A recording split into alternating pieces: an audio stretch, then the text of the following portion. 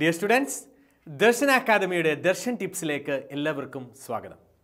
നമ്മൾ ഇന്ന് ഡിസ്കസ് ചെയ്യാനായിട്ട് പോകുന്നത് ബോട്ടണിയിലെ റെസ്പിറേഷൻ ഇൻ പ്ലാന്റ്സ് എന്ന് പറയുന്ന ചാപ്റ്ററിലെ ഓക്സിഡേറ്റീവ് ഫോസ്ഫോറിലേഷൻ അല്ലെങ്കിൽ ഇലക്ട്രോൺ ട്രാൻസ്പോർട്ട് ചെയ്യുന്നതിനെക്കുറിച്ചാണ്. ഒരുപാട് കുട്ടികൾ നമ്മുടെ കമൻറ്റ് ബോക്സിലൊക്കെ ചോദിച്ചിരുന്നു, സാറേ ഇലക്ട്രോൺ ട്രാൻസ്പോർട്ട് ചെയ്യുന്നൊന്ന് എളുപ്പമാക്കാൻ എന്തെങ്കിലും ഒരു ടിപ്പ് തരാമോ എന്നുള്ളത്. ഓക്കെ, നമ്മൾ ഇന്ന് അതാണ് ഡിസ്കസ് ചെയ്യാനായിട്ട് പോകുന്നത്. ഓക്കെ, അപ്പോൾ ഇവിടെ നമുക്കറിയാം ഇലക്ട്രോൺ ട്രാൻസ്പോർട്ട് ചെയിൻ അല്ലെങ്കിൽ ഓക്സിഡേറ്റീവ് ഫോസ്ഫോറൈലേഷൻ നടക്കുന്നത് എവിടെയാണെന്ന് നമുക്കറിയാം. എവിടെയാണ്? മൈറ്റോകോൺട്രിയയിലാണ് അല്ലേ? Very good. മൈറ്റോകോൺട്രിയയുടെ ഇന്നർ മെംബ്രെയിൻ ആണ് അല്ലേ? Inner membrane. Then we have matrix over here. Okay, ഇനിയും പിന്നെന്താണ് നമുക്കുള്ളത്?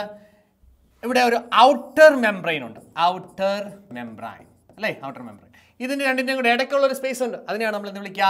ഇന്റർ മെംബ്രെയിൻ സ്പേസ് എന്ന് വിളിക്കുക. Inter membrane space. ഓക്കെ, നിങ്ങൾക്ക് അറിയാവുന്നതാണ്. അപ്പോൾ നമ്മൾ ഇലക്ട്രോൺ ട്രാൻസ്പോർട്ട് ചെയിനിലേക്ക് വരുമ്പോൾ ഇത് പഠിക്കാനായിട്ട് നമ്മൾ തുടങ്ങുമ്പോൾ നമുക്ക് ആദ്യം മനസ്സിലാക്കേണ്ടത് ഈ കോംപ്ലക്സുകളുടെ ഒക്കെ പേരാണ് അല്ലേ? നമുക്കറിയാം complex 1, complex 2, complex 3, complex 4 and complex 5. Okay, ഇതിൽ 4 കോംപ്ലക്സുകളാണ് എന്തിൽ ഉൾപ്പെട്ടിട്ടുള്ളത്? നമ്മുടെ H+ ട്രാൻസ്ഫർ അല്ലെങ്കിൽ ഇലക്ട്രോൺ ട്രാൻസ്ഫറിലൊക്കെ ഉൾപ്പെട്ടിട്ടുള്ളത്. അഞ്ചാമത്തെ complex that is related with what? The ATP production. Okay, F0 F1 complex, ATP enzyme. Okay, ADP ATP ആയിട്ട് കൺവേർട്ട് ചെയ്യുന്ന ഒരു കോംപ്ലക്സ് ആണ് എന്ന് പറയുന്നത് കോംപ്ലക്സ് 5 എന്ന് പറയുന്നത്. ഓക്കെ, അപ്പോൾ നമ്മൾക്ക് ആദ്യം ഈ 4 കോംപ്ലക്സുകളുടെ പേര് നമ്മൾ അറിഞ്ഞിരിക്കണം. ഓക്കെ, അപ്പോൾ ഞാനിവിടെ നമുക്കറിയാം ഒന്നാമത്തെ കോംപ്ലക്സിൻ്റെ പേരെന്താണ്? NADH dehydrogenase. Second complex is known as succinate dehydrogenase. Third one cytochrome B/C1 complex and the fourth one is cytochrome C oxidase. Okay, അപ്പോൾ ഇവിടെ നിങ്ങൾ നോക്കിക്കേ, ചെറിയൊരു കോഡ് വെച്ചിട്ട് നമുക്ക് ഈ എന്താണ് 4 കോംപ്ലക്സിൻ്റെ പേരൊന്ന് പഠിച്ചാലോ? ഓക്കെ, നോക്കിക്കേ, എന്താണിത്? NA. Okay, Susie succinate. Okay, Susie എന്ന് ഓർത്തിരിക്കുക, അല്ലെങ്കിൽ സൂസി എന്ന് ഓർത്തിരിക്കാൻ പാടുള്ളവർ സണ്ണി എന്ന് ഓർത്തിരിക്കാൻ മതി. SU എന്ന് ഓർത്തണം. Okay, succinate dehydrogenase. മൂന്നാമത്തെ എന്താണ്? മൂന്നാമത്തെ cycle cytochrome BC1. Okay, cycle cytochrome BC1. Okay, BC എന്താണ്? ബൈസൈക്കിൾ എന്നുള്ളത് ഓർത്തിരുന്നോണം. Fourth one site aux. Okay, അപ്പം ഞാൻ എന്താണ് ആ കോഡെന്ന് പറയാൻ നോക്കിക്കോണം. എന്നെ സൂസി സൈക്കിളിൽ, ഏത് സൈക്കിളിൽ? ഒരു ബൈസൈക്കിളിൽ കൊണ്ടുപോയി. അതാണ് BC ഓർത്തിരുന്നോ. സൈറ്റോക്രോം ആദ്യത്തെ സൈക്കിളാണ്, 2 സൈറ്റോക്രോം വരുന്നുണ്ട്. അപ്പോൾ കൺഫ്യൂഷൻ ഉണ്ടാവാതിരിക്കാൻ വേണ്ടി സൈക്കിൾ വരുന്നത് എവിടെയാണ്? BC1 ആണ്, ബൈസൈക്കിളാണ്. ഓക്കെ, ആൻഡ് ദെയർ ആഫ്റ്റർ അവർ എവിടെയോട്ടാണ് കൊണ്ടുപോയത്? ഒരു സൈറ്റിൽ കൊണ്ടുപോയി ഒരു ഓക്സിനെ കാണിച്ചു, പ്രത്യേകതയുള്ള ഒരു ഓക്സിനെ കാണിച്ചു. ഓക്കെ, അപ്പോൾ ഒന്നുകൂടെ പറയാം. എന്നെ സൂസി സൈക്കിളിൽ, എവിടെ? ബൈസൈക്കിളിൽ കൊണ്ടുപോയി ഒരു സൈറ്റിൽ കൊണ്ടുപോയി ആരെ കാണിച്ചു? ഒരു ഓക്സിനെ കാണിച്ചു. Okay, that is NADH dehydrogenase, succinate dehydrogenase, cytochrome BC1 complex, thereafter cytochrome C oxidase. അപ്പോൾ ഇതൊക്കെ പറയുമ്പോൾ നമ്മൾ കോംപ്ലക്സ് എന്നാണ് പറയുന്നത് അല്ലേ? ഇതിൻ്റെയൊക്കെ പേരുകളാണ്, കോംപ്ലക്സിൻ്റെ പേരുകളാണ്. ഇനിയും ഈ കോംപ്ലക്സിൽ ഓരോന്നിലും എന്താണ് ഉള്ളതെന്ന് നമ്മൾ അറിഞ്ഞിരിക്കണം അല്ലേ? വെറുതെ കോംപ്ലക്സ് മാത്രം ഓർത്തിരുത്തേണ്ട കാര്യമുണ്ടോ? ഇല്ല. ഓക്കെ, അപ്പോൾ നമ്മൾക്കറിയാം ഈ കോംപ്ലക്സുകളിലെല്ലാം നമ്മൾ iron sulphur protein, iron sulphur കാരിയറിനെ കുറിച്ച് പറയുന്നുണ്ട്. അത് എവിടെയൊക്കെയാണുള്ളത്? ഓക്കെ, നോക്കാം. 1, 2, 3. ഓക്കെ, അതായത് complex number 1, complex number 2, complex number 3. ഇവിടെ 3 നമുക്ക് ആരെയുള്ളത്? FES ഉള്ളത് അല്ലേ? അപ്പോൾ FESനെ കൊടുത്തു. ഇനിയും രണ്ടാമത് നമ്മൾ ചിന്തിക്കേണ്ട ആരെക്കുറിച്ചാണ്? FMN FAD എന്ന് പറയുന്ന 2 ബ്രദേഴ്സ് ഉണ്ട് അല്ലേ? FMN FAD അവർ എവിടെയാണ് വരിക? FMN comes in complex 1. Complex 1ൽ FMN വരുന്നു. FAD എവിടെ വരുന്നു? FAD comes in complex 2.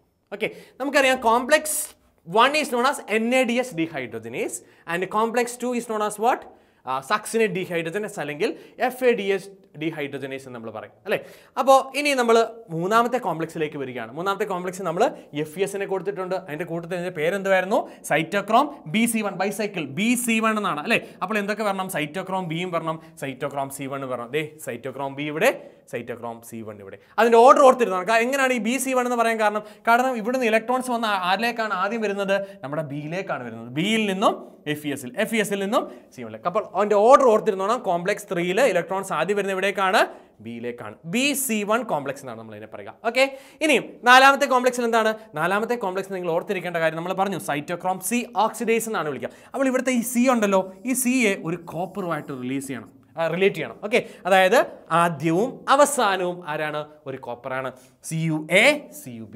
Okay, now ഇനി എന്താണ്? അതിൻ്റെ ഇടയ്ക്ക് ആരാണുള്ളത്? നമ്മൾ പറഞ്ഞു ഇത് ഒരു സൈറ്റോക്രോം ആണെന്ന് പറഞ്ഞു. Cytochrome A3. മനസ്സിലാവുന്നുണ്ടോ? ഇത്രയും കോംപ്ലക്സേ ഉള്ളൂ, ഇത്രയും കാര്യങ്ങളേ ഉള്ളൂ. കഴിഞ്ഞു, ഇലക്ട്രോൺ കാരിയർ കഴിഞ്ഞു. മനസ്സിലാവുന്നുണ്ടോ? ഇനി ഇതിനകത്തെ പ്രോസസ്സ് നിങ്ങൾക്കറിയാം. പ്രോസസ്സിംഗ് അറിയാം. എന്താണ് നമ്മുടെ കോംപ്ലക്സ് 1 എന്ന് പറയുന്നത്? NADH ഡീഹൈഡ്രോജനേസ് ആണ്. അതായത് NADH2 നിന്നും എന്തിനെ റിലീസ് ചെയ്യുന്നു? H+ റിലീസ് ചെയ്യുന്നു അല്ലെ? H+ റിലീസ് ചെയ്യും. ഈ എച്ച് പ്ലസ് ഇവിടുന്ന് ഇതാണ് മെട്രിക്സിലാണ് ഈ പരിപാടി നടക്കുന്നത് അല്ലേ. ഈ എച്ച് പ്ലസ് റിലീസ് ചെയ്തതിന് ശേഷം ഓക്കെ എവിടേക്ക് വരുന്നു അവിടുന്ന് ഇലക്ട്രോൺസ്, ഇത് എച്ച് പ്ലസ് മാത്രമല്ല പ്രോട്ടോൺസ് മാത്രമല്ല ഇലക്ട്രോൺസ് റിലീസ് ചെയ്യും. ആ ഇലക്ട്രോൺസിനെ എവിടേക്കാണ് വരിക, എഫ് എമ്മിലേക്ക് വരുന്നു. എഫ് എമ്മിനിൽ നിന്നും എഫ് ഇ എസിലേക്ക് വരുന്നു. എഫ് ഇ എസിൽ വന്നതിന് ശേഷം അവർ എവിടേക്കാണ് വരിക മക്കളെ, എഫ് ഇ എസിൽ വന്നതിന് ശേഷം അവർ വരുന്ന എവിടേക്കാണ്, ഒരു കാരിയറിലേക്കാണ്. ഏതാണ് ആ കാരിയർ, യുബീക്വിനോൺ എന്ന് പറയുന്ന ഒരു കാരിയറിലേക്കാണ്. ഓക്കെ യുബീക്വിനോൺ.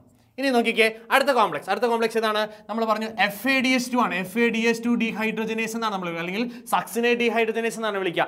അവിടെയും അവരെന്ത് ചെയ്യുക, FADH2 എന്ന് പറയുന്ന മോളിക്കൂളിൽ നിന്ന് H പ്ലസിനെ റിലീസ് ചെയ്യുന്നു. അപ്പോൾ അവിടെ എന്ത് പുറപ്പെടുന്നുണ്ട്, ഇലക്ട്രോൺസ് റിലീസ് ആവുന്നുണ്ട്. ആ ഇലക്ട്രോൺസിനെ എവിടേക്കാണ് പോവുക, FADയിൽ കയറുന്നു, FESൽ കയറുന്നു. എങ്ങോട്ടാണ് വരുന്നത്, നേരെ കമ്മിങ് ടു ദ യുബീക്വിനോൺ അല്ലേ, യുബീക്വിനോണിലാണ് വരുന്നത്. മനസ്സിലാവുന്നുണ്ടല്ലോ മക്കളെ. അപ്പോൾ ഇനി യുബീക്വിനോണിന്റെ ഫംഗ്ഷൻ എന്താണ്, യുബീക്വിനോൺ ഇലക്ട്രോൺസിനെ റിസീവ് ചെയ്യുന്നു. ഇലക്ട്രോൺസിനെ റിസീവ് ചെയ്യുമ്പോൾ തന്നെ അവർ എന്തായിട്ട് മാറുന്നുണ്ട്, അവർ റെഡ്യൂസ്ഡ് ആവുന്നുണ്ട്. എച്ച് പ്ലസിനെ സ്ട്രോമയിൽ നിന്ന് എടുത്ത് അവർ റെഡ്യൂസ് ആവും. പ്രോസസ്സ് നമുക്കറിയാം അല്ലേ. അതിനുശേഷം എന്താണ് സംഭവിക്കുക, ഈ ഇലക്ട്രോൺസിനെ അവർ എവിടേക്കാണ് വിടുക, ഇലക്ട്രോൺസിനെ നേരെ വിടുന്നത് കോംപ്ലക്സ് 3യിലേക്കാണ് അല്ലേ, കോംപ്ലക്സ് 3യിലേക്കാണ്. ഓക്കെ കോംപ്ലക്സ് 3യിൽ ഞാൻ പറഞ്ഞു, കോംപ്ലക്സ് 3യിൽ ആരാണ് ഇവിടെ റിസീവ് ചെയ്യുക, ബി ആണ്, സൈറ്റോക്രോം ബി ആണ്. Cytochrome B, FES, cytochrome C1. Okay ഇനിയും കോംപ്ലക്സ് 3യിൽ നിന്നും ഇലക്ട്രോൺസ് കോംപ്ലക്സ് 4ലേക്ക് പോകുന്നത് എങ്ങനെയാണ്, ഇങ്ങനെ ഇതിനിടയ്ക്കൂടെ ഇറങ്ങി പോകണോ, അല്ല. അവിടെ നമുക്കറിയാം ദേ ഹാവ് എൻ കാരിയർ, അവിടെയും ഒരു ഇലക്ട്രോൺ കാരിയർ ഉണ്ട്, that is known as cytochrome C. അപ്പോൾ ഈ ഇലക്ട്രോണിന് എവിടേക്ക് പോകുന്നു, സൈറ്റോക്രോം C1ൽ നിന്നും സൈറ്റോക്രോം Cയിലേക്ക് മൊബൈൽ കാരിയർ. ഓക്കെ ഇനി ഇവിടെ നമ്മൾ ഇവർ രണ്ട് യുബീക്വിനോണിന്റെയും സൈറ്റോക്രോം Cയുടെ വ്യത്യാസം എന്താണ്, യുബീക്വിനോൺ is located inside this inner membrane. Inner മെംബ്രെയിൻ്റെ അകത്താണ് ആരിയ്ക്കുക, നമ്മുടെ യുബീക്വിനോൺ ഇരിക്കുക. അതേസമയം സൈറ്റോക്രോം C എവിടെയാണ് ഇരിക്കുന്നത്, it is located towards the outer side of the inner membrane. Inner മെംബ്രെയിൻ്റെ outer സൈഡിലേക്കാണ് അവർ ഇരിക്കുക. ഓക്കെ മനസ്സിലാവുന്നുണ്ടോ. ഇനിയും സൈറ്റോക്രോം C ഇലക്ട്രോൺ എങ്ങോട്ട് കൊടുക്കുന്നു, നമ്മുടെ CuAയിലേക്ക് കൊടുക്കുന്നു. മനസ്സിലാവുന്നുണ്ടോ, CuA, cytochrome A3, CuB and finally it is received by half O2 അല്ലേ, പകുതി ഓക്സിജൻ അവരെ റിസീവ് ചെയ്യുന്നു. അലോങ് വിത്ത് എന്താണ് 2H+. Okay plus 2 electrons to give what, എന്താണ് തരുന്നത് നമുക്ക്, വാട്ടർ തരും, H2O. That is terminal oxidation. Okay അവിടെ ഇലക്ട്രോൺസ് അവിടെ എന്താണ് യാത്ര അവസാനിപ്പിക്കുകയാണ്.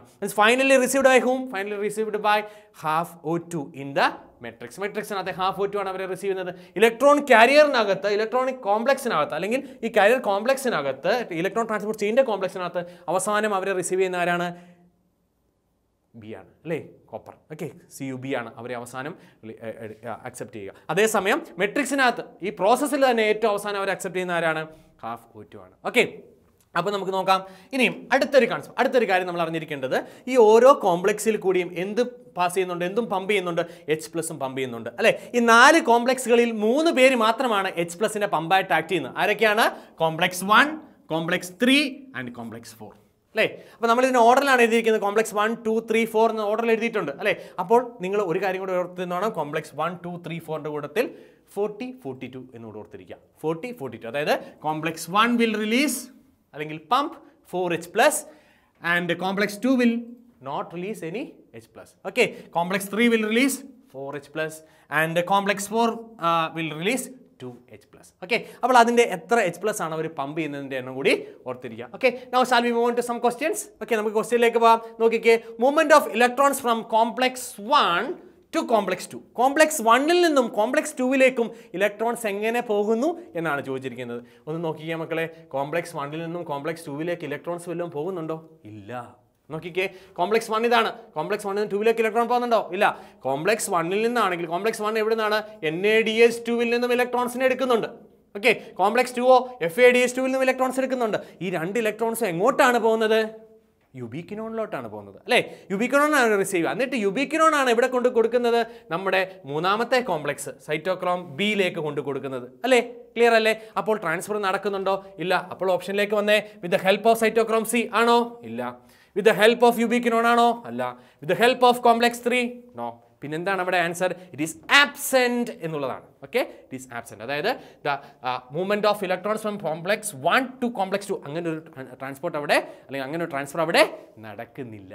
Okay very good. അപ്പോൾ നമുക്ക് അടുത്ത ക്വസ്റ്റ്യനിലേക്ക് പോകാം. Movement of electrons from complex 3 to complex 4 is done by. എന്നാൽ കോംപ്ലക്സ് 3യിൽ നിന്നും കോംപ്ലക്സ് 4ലേക്ക് പോകുന്നത് എങ്ങനെയാണ്, ആരാണ് കോംപ്ലക്സ് 3? ഇതാണ് കോംപ്ലക്സ് 3 അല്ലേ? നമ്മുടെ കോംപ്ലക്സ് 3യിൽ നിന്നും കോംപ്ലക്സ് 4ലേക്ക് പോകുന്നത് എങ്ങനെയാണ്? ആരാണ് അവരെ കൊണ്ടുപോകുന്നത്? സൈറ്റോക്രോം C എന്ന് പറയുന്ന ഒരു മൊബൈൽ കാരിയറാണ്. പഠിച്ചല്ലോ. അപ്പോൾ കോംപ്ലക്സ് 3യിൽ നിന്ന് കോംപ്ലക്സ് 4ലേക്ക് കൊണ്ടുപോകുന്ന ആരാണ്? സൈറ്റോക്രോം C ആണ്. Okay, cytochrome C. Very good. Next one, last question. Number of protons pumped to the intermembrane space by complex 2.